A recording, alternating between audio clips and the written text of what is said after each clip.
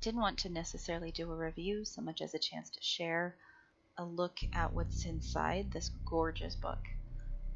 The images are grayscale. They are taken from the original vintage artwork by this particular artist. I know that she spent hours working really hard to make the pictures into something people could easily color. You can see I've colored this one.